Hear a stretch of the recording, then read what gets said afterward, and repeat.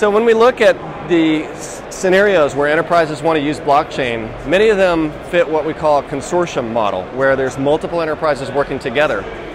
The blockchain networks that are out there, like Ethereum, are designed for fully untrusted models, where consensus is established through something called proof of work, which is a huge waste of energy and time and causes these blockchains to have very low throughputs and very high latencies on their transactions.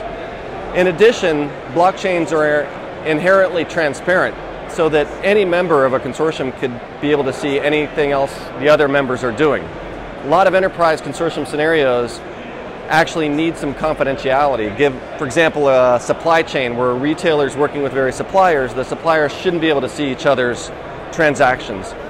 What Coco does is building on top of that confidential computing base where you've got these black boxes protecting the enclave, the blockchain code, and the blockchain itself. The Coco-enabled network or ledger can keep certain kinds of information confidential from different parties, so suppliers won't be allowed to see the transactions of other suppliers.